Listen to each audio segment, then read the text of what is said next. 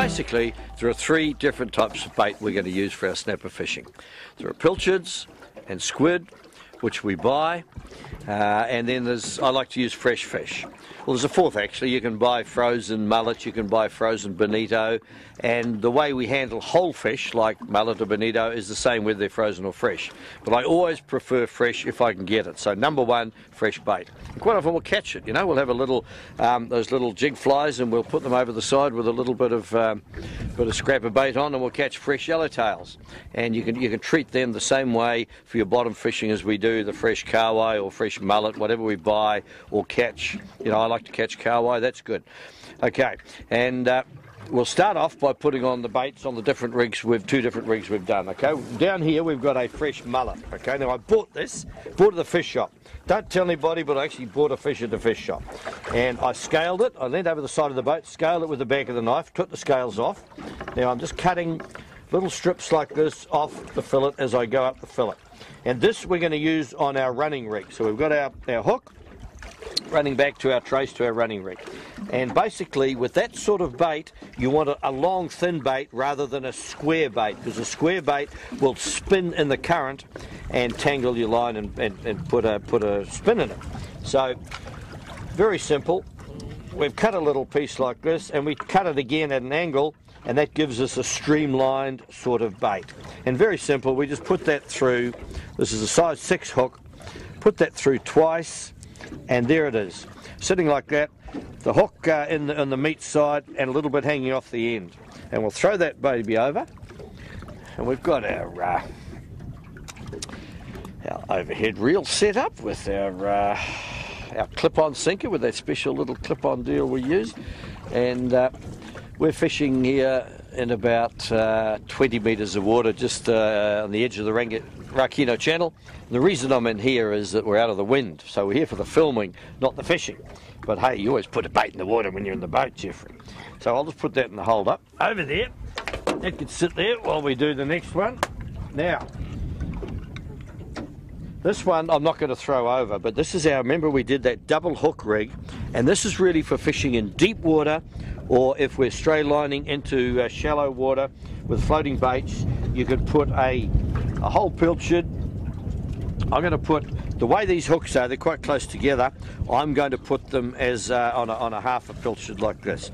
And very simple, I just reverse that hook, go under the backbone, out the other side, so the point's sticking up, and the other one, hell, we just put it through the eye like that. So it's just sitting as simple as that. And that's the one that'll probably do the damage. This one's just to hold it. So you just work out the distance you need them, and you can throw that out or drop it into deep water. That's our stray lining one. I'm not going to use that here today. That was just to show you. There's many ways you can rig those up. Now, what we have here is our killer ledger rig. Remember the killer one, which is just a variation of the basic ledger rig, a bit fancier. We've got our top hook on that single strand. Now, with a ledger rig, for your basic snapper fishing, most people overdo the bait. We don't put a whole pilchard or a half pilchard on a single hook on a ledger rig. Always use chunks, always. Very simple. We just cut a chunk and we put it through once and try and go under the backbone with the hook. That will stay on a bit more solidly than if you just go through the gut end or through the skin at the top. You've got the hook around the backbone, it'll stay on pretty well. But a chunk will work 10 times better than a whole pilchard or a whole squid. The other one we can do on this top one is a piece of squid, and this works really well.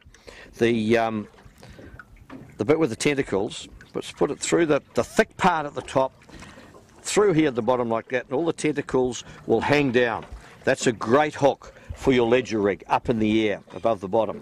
The other way you can do it with the squid is just to cut the squid into little pieces, and again it's like a chunk. You can put that through twice. Smaller is better. That's a great bait. But what I'm going to do here today is put our piece of pilchard on, and I'll tell you, I'll show you another one. I actually like the head, because the head is very tough and will stay on pretty well. And what we do is we put it through the skull, which is between the eye and the back of the gill here. About the middle there, you'll go through the skull. Hold it firmly. You can feel it grate on the bones, and it goes right through the bones. the point is exposed, which it must be with all of your baits. The point's exposed. That's a good one. So that'll be the top one. The bottom one, remember we've got our sinker down here in the bottom hook. I'm going to use another piece of mullet because I want something that is fairly tough. And fish is a lot tougher than pilchard or squid, and it'll last better with the little ones around. So I'm mixing it up. Two different baits. Okay, we'll throw those over. Off they go. This is one of our overhead, as we said, the bottom fishing rig. This one's got a trigger grip, which is great for holding the rod with one hand. Okay, into free spool, we just drop it down. And when we're dropping it down, we point the rod down at the water where the line's going in. So the line runs down the rod and at a straight line into the water. If you hold it way up in the air, then the rod's going up and the line's going at a big angle down. It's not efficient. It won't run very well. And I like to be efficient. I like to get it down on the bottom quickly, and when the fish are biting, which they're not yet, it's early October and the fishing has actually been lousy. It's been wretched, too cold, but we're out here filming, not fishing. So once you hit the bottom, lift it up a little bit. Yep, she's on the bottom. Into gear. I've got that pretty tight, so it's hard to pull off. Okay, and I'm going to put that in the rod holder because we've got other things to talk about. And I've got my towel to get all the gunge off my fingers.